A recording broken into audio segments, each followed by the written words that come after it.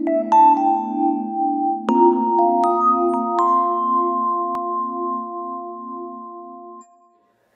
hi Nick. Hi. Hi Hortencia. Hello, how are you? Good, thank you. I'm Claire. So I hear you have a music video. Yeah. Will you tell me about it? Yeah, well, it's a music video for an artist named Rebecca Jordan, and she's a singer-songwriter who writes a lot of songs for big artists, like John Legend, Alicia Keys. She had a big hit with Kelly Clarkson a few years ago, and she's working on her solo career, and so we got together with her and her group to make a music video for this song, Eve, which we fell in love with when we heard, and so that's what our music video is at the Macon Film Festival. How did you meet Rebecca?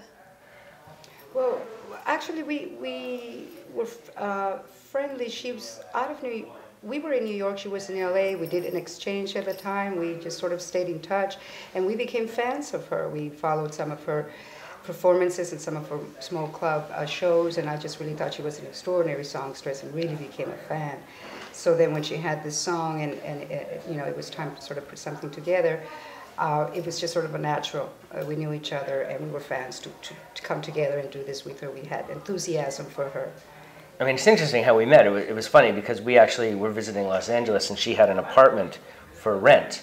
And so we actually rented her apartment for a few days, and that's how we met. That was our initial introduction. So it actually wasn't business at first, and so we became friendly, and then when we found out that she was also an actress and a musician, we stayed in touch. So you found out afterwards, after you moved Yeah. So it was kismet.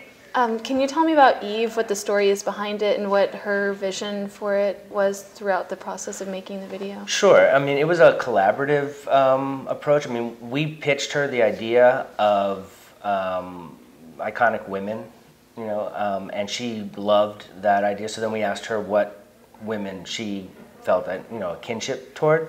And so she chose Cleopatra and this woman, Loie Fuller, who we'd never heard of, who's this dancer. That's the fabric that's spinning that you see in the video. She pioneered this unusual dance technique with these long arms with fabric, colored lights.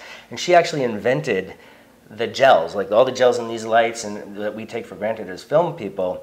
This woman, Loie Fuller, invented that back in 1910, 1919, I'm not sure exactly, but early in the 20th century. And Rebecca knew about this. I don't know, it was kind of strange. And so we chose Loie Fuller, Cleopatra. Billie Holiday was also an icon of hers. So, and then we came up with other suggestions. You know, so the video has 5 or 6 different representations of women that Rebecca, in various incarnations, you know, feels an affinity for. It was just sort of going along with the theme of Eve and her when she wrote the song, and I asked her about this. She was just sort of ruminating on the idea of Eve and what that means, and the history of Eve as it's been laid on women throughout, you know, throughout history. And she, you know, she wasn't necessarily redefining Eve, but she wanted to speak about that.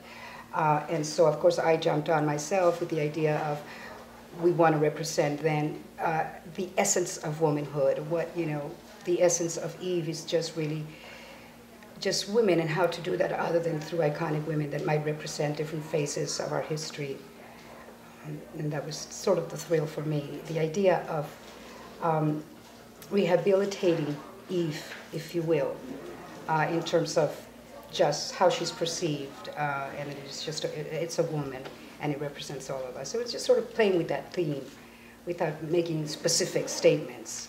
If you listen to the lyrics, they're very unusual in terms of what she's saying about Eve and her role in the world and how people perceive her. I mean, Eve swallowed a dream is the chorus. Wow, what does that mean? You know, is she, you know, pushing down her own femininity and power to acquiesce to the world around, or is she actually eating the dream, you know, to make it part of her inside? I mean, there's a lot of different levels to the lyrics and how you can interpret them, and I thought it was really interesting. Are these inspirational? Are these themes that she visits a lot in her music? Do you know? As far as I know, it's not. In our conversation, it was just the particular inspiration this time, this song, and so she addressed it. It was a theme that at the time was in her mind. thinking about women and what that meant. And so this came out of that for her. I don't think that it's a running theme in her work, but she's a wonderful songstress, songwriter. Yeah.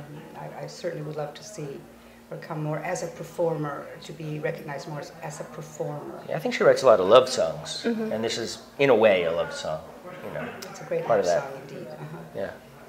Okay, well, thank you so much. We're glad to have you at the film festival. Thank you so much, Thank Claire. you. It's a pleasure to Appreciate meet your you. time, Claire. Thank you. Thank you.